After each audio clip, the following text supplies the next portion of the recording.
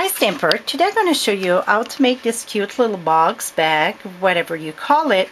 I learned it from my good friend Terry at Original in Fort Collins, and I know it's been out for a while, but I think this looked very lovely for Christmas to put little goodies in. So what you need, it's one piece of cardstock, regular cardstock, 8.5 by 11. So on the long way, you're going to score at 2.5. So, and I'm going to turn the thing around. So you just have to remember two number. It's going to be 2.5 over here too, and then on the this way, that would be the long way. I don't know which way it's which. It's going to be 4.5. So what you have to remember, it's 2.5 and 4.5. Turn it around and 4.5. Here we go. So that's what it's called, a box with one piece of cardstock. So now we're going to reinforce our score line. Reinforce it very good. Reinforce this. Fold this over here.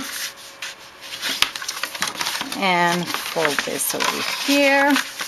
Okay, this blue one here, ooh, that's some nasty glue on this.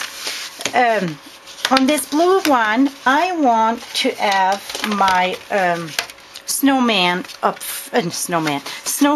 front. So what I'm going to do is put this here, fold this right there, and then roll it through. So you can only fold one side. Here we go. Can move this around.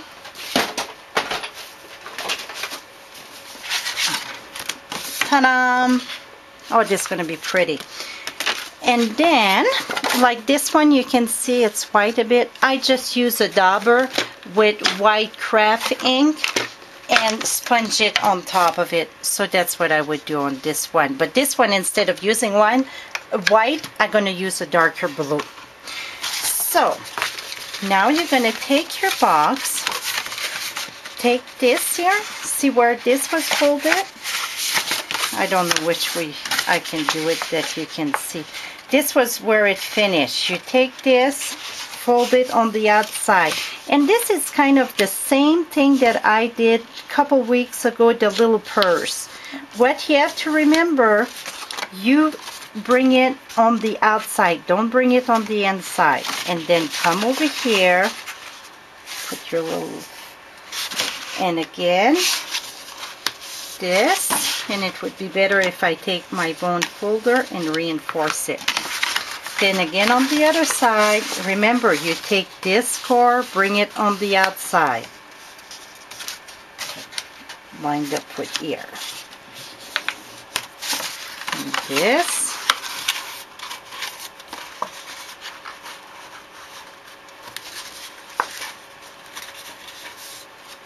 Here we go. And then when you're going to fold this in, and then on the side here, you can keep it this way, and this would bulge on the outside, or the best thing is just put your finger there and fold it down. And then I would take my oval punch. Oops.